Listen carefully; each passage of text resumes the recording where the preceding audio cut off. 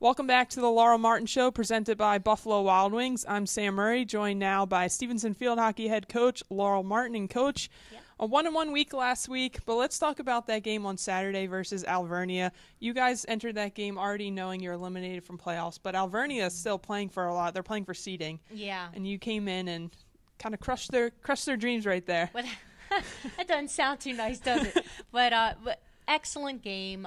Going down 2 goals in the first half just showed the heart and the spirit of this team. Just relentless drive to keep playing hard and having fun. So came back to put in 2 goals. The second half had a couple missed opportunities, but didn't allow that to falter us in any way.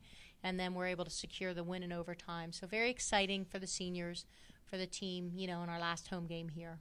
You guys have 1 game left this season on the road at Hood. Talk about the kind of high you guys are on after that win versus Alvernia going into this game. Yeah, so all pressure's off. At this point in stage, the girls are excited to keep playing and to finish a strong game away at Hood. So we've got some fun practices. We've got the annual Halloween practice scheduled, a little bit of pumpkin carving competition, which the girls love. That's a tradition we've had for some years now.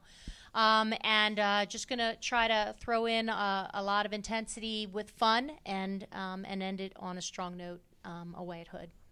Well, Coach, we wish you the best of luck in that game, and maybe in our season recap next week, we'll get into the Halloween theme a little bit. Yeah, still to be determined. Yeah. Yeah, should be exciting. All right, well, we'll see you back here next week. For Coach Laurel Martin, I'm Sam Murray, and you've been watching The Laurel Martin Show.